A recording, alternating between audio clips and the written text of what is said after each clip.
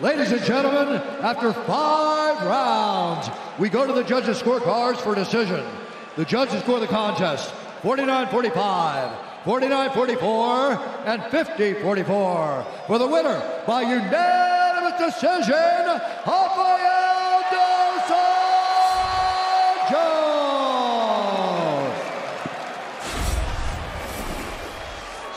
Congratulations. I'm here with the winner and former champion, Rafael dos Anjos. What a fight, what a war, and what resolve and toughness from Renato Moicano to take this fight on short notice. How impressed, first of all, were you with his ability to absorb the punishment? Yeah, first of all, I would like to give you all the honor and glory to my Lord and Savior, Jesus Christ. Without him, I couldn't do anything. And thank you to Moicano to take the fight on short notice. Also, thank you to Dana White and Sean Shelby to make the fight happen. A lot of people ran away, but Moicano took the fight. Yeah, man, I was pretty impressed.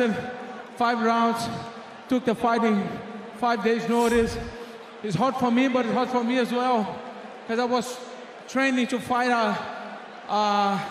Fiziev. He's a Muay Thai fighter. Moicano has an excellent ground game, stall a link, so it was really hard for me as well. Well, it was a dominant and impressive performance by you, Rafael. How do you feel that puts you in this division? I know you were making another round towards a title shot. Yeah, it's been 60 months since my last fight. I felt a little bit of ring rust, but yeah, man, the division is crazy right now.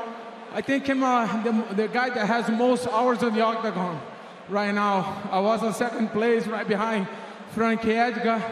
But after 5 rounds, I think I'm leading that rank. And man, a lot of things gonna change on that division. I'm ready. Masvidal and Kobe fighting right now. I wish Masvidal wins, and I get to fight him for the BMF belt. Well, good luck to you, sir. Congratulations on an outstanding performance. Rafael dos Anjos, ladies and gentlemen.